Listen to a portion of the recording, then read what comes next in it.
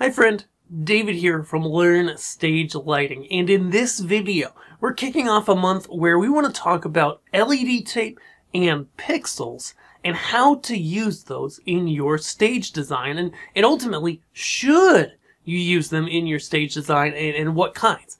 So that is the topic of today's video. You may have seen on the internet, I'm sure you have if you've been on the internet, if you've looked at different influential churches or churchstagedesignIdeas.com, or you've looked at bands with DIY lighting setups, you've probably seen LED strip tape like this that people then apply in various ways to their stage. You might have it along the edge of your risers, the front edge of the stage. You might have it in some strips behind somebody. You might have it in a logo or a shape like that. You might have it installed in a venue across, the top lip of a bar underneath it, across a dark area in a ceiling. No matter where you put it, LED products are just darn cool, and the ability to make basically custom lighting fixtures in whatever shape or format you desire is really enticing for a lot of people. Now, LED tape and pixels are generally suited best for people who aren't setting up and tearing down every day, though you can build the stuff for touring use, and that does happen often. There's just a few extra considerations of making sure that as it's handled, it's protected. But for the average, DIYer, somebody looking to get started with some LED tape or pixels, we'll talk about both, in their stage designs, then there are a couple things we want to think about to get started. Okay, the first that we're going to talk about today is, do I want to use regular dumb LED tape or pixels, and what even are the differences between them, and should I use them at all? So to answer that last question first, LED tapes and LED pixels look best in a couple ways on your stage, okay? They look best either when visually you're seeing the LED, meaning that they're behind the band, pointing out, they're above the audience, pointing down. Typically, LED tapes and things like this are not super bright.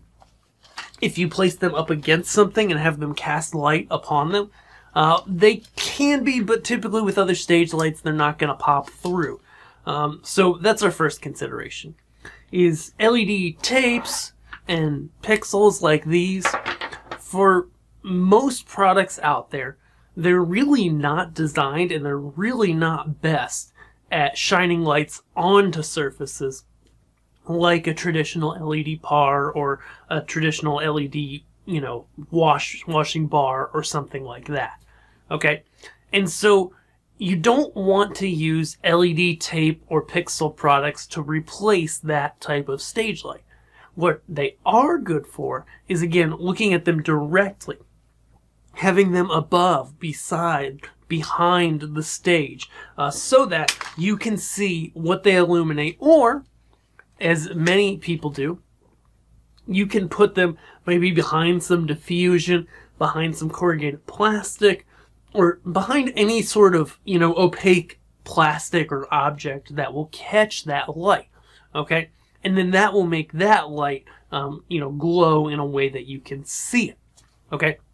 So that's part number one, is if you've been thinking about LEDs, doing a custom pixel project or something like that, I would shy away from the projects that shine like onto surfaces, unless they're not on a stage, right? If they're on an area that's darker during your performance, like the house, like, the back wall, like an entryway, that may be dark if it's nighttime, a bar area, then that can work. But on a stage, these LED tapes and strips, they're just not bright enough, and that's not what they're meant to do, okay? And so then the next question is, once you begin thinking about, okay, like, what do I want to do? Where do I want to feature this? What kind of design do I want to do? The next question is control, okay?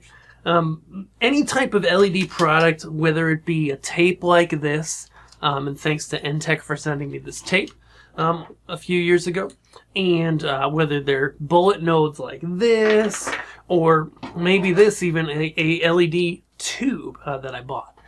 You can have a lot of different form factors, but you've got to decide, okay, do you want pixels or non-pixels for your LED project? Let's talk about the difference. So if you go and you just look for LED tape projects, you look here on YouTube, a lot of the projects you're going to see are non-pixel projects, where if we use this tube as an example, I would plug this tube in, say I strip these wires and I plug them into a DMX decoder type box. Then this whole segment that I wire into an output of that DMX decoder, that whole segment, whoop, from side to side, would be one color, right? Red, green, blue, you know, I could mix the color, but ultimately this whole entire tube would be a single color. Now, the upsides is that the DMX decoders can be pretty expensive, especially the ones on Amazon that seem to work pretty okay for most people. They're less expensive. The other upside is some of the tape products are a hair less expensive, though not massively. But, of course, the downside is you can only light up the whole segment. You can't break up the segment into individual pieces. Now, that con has a pro to it, because this whole segment then, this whole 4-foot segment or however long it is, only takes up 3 DMX channels for a red, a green, and a blue, okay, out of that DMX decoder. Whereas, if this is a pixel bar, which this is a pixel strip type unit, it has 60 LEDs on it, and in this particular unit, that means that it is indeed 60 separate pixels. Multiply that times 3, you get 180 DMX channels, okay? So if you're hurting for channels in your DMX software, or your hardware controller or whatever you're using, if you don't have a lot of channels licensed, then you might not want to do pixels. Now, the upsides, of course, as we talk about, is pixels allow you to change every LED, or sometimes with the tape type products, it's often every 3 LEDs, okay? With little nodes like this, it's every single LED, and so you're able to create video-like playback stuff across your lights. Now, I say video-like because a lot of times when we talk about these different pixels, people get into this and they go, oh, I'll use LED tape or pixel strip or these nodes to make a video wall, right? Just a surface that plays video, like an LED video wall. And the truth is, you can work real hard, it's never going to look quite as good as an LED video wall, and you're probably not going to save a lot of money either. Okay, so that's not really the purpose. However, you can take maybe what's on video screens and then spread that out across your lighting canvas, across your space, so that below, beside, above, in the room, you're playing similar or the same video type effects onto your pixel lights or onto your LED tape that you are on your screens. And then it makes it feel just that much bigger. Okay, so while pixels and LED tapes don't play video, you know, or pixel tapes rather, and pixel products, you know, in the sense of, you know, representational video where you can really see what's happening. If you get them close enough together and you do stand far enough back, you can technically play some video, but it's just not the point. You know, it's not the purpose of this type of light. And so ultimately, you work really hard and you get something that's kind of meh. But where I was going there is, if you have the channel capabilities or you don't mind investing in a media server type program, and they don't have to be expensive, we'll talk about that in 2 videos, I believe, then you can really do a lot of cool stuff. And the last perk of the pixels, which I think is a huge perk, is that when it comes to wiring pixels, they're a lot easier to wire and power, especially longer distances. So with those DMX decoders, you come out of the decoder box, you come into your LED tape, and there's a certain distance that you can run of LED, whether it be a tape, whether it be a pixel node, a strip, whatever. There's a certain distance that you can run before either the pixels start to flicker or more often they turn yellowish. Now, in the case of LED tape, that's where they turn pinkish or yellowish. They start to lose power and they start to discolor, and it's also probably not the best thing for the lights themselves. In the first type, with a DMX decoder, the dumb lights, the non-pixel lights, then when you get to this point, you need to come back to where it's not discoloring, cut it off, and start a new output from your decoder, which may or may not be feasible because your decoder may not be anywhere nearby. And you might run wire to that same location, get almost as much voltage drop, and not be able to go far the next time, okay? And so as you're thinking about the size of your stage and you're thinking, okay, maybe I can go 10 feet out of this decoder, then I gotta cut it, I gotta have another decoder, all of a sudden, powering it kind of becomes a nightmare.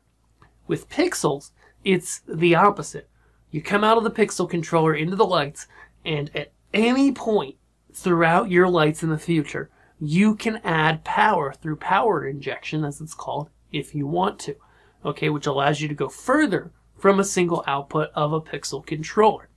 And that is why, for a lot of people, I recommend going with pixels. Ultimately, as we move into the future and as lighting gets more and more complex and our programs and controllers that we use, our software gets better, it's easier and easier to control pixels with different pieces of software or hardware lighting controllers. And cost-wise, there really isn't any more much of a cost benefit to going to an LED tape type product with a decoder as opposed to going full-blown pixel. Okay, the cost difference isn't there. It's a little easier to wire up the pixels, and the effect that you get is just massively better. You go from, okay, you know, each strip of lights could be a different color to every light can be a different color in the animation, and you get that much more impact out of the same setup. So, I think that's where we're going to wrap it here for today. My homework to you is, if you're considering this, let me know below. Are you considering doing an LED tape type project or a pixel type project? Then be sure to subscribe here. And if you're new to stage lighting, check out my free guide over at learnstagelighting.com, where I'm going to walk you through the 3 things you need to know before you begin with your specific type of lighting. Yes, this guide is tailored to band, church, DJ, or theater lighting. There are 4 different guides. Boom. So they're tailored to your specific lighting. Go grab that at learnstagelighting.com now. And we'll see you here next week, where we're going to talk more about LED tape and pixels and how to best use them. We'll see you there. Thanks.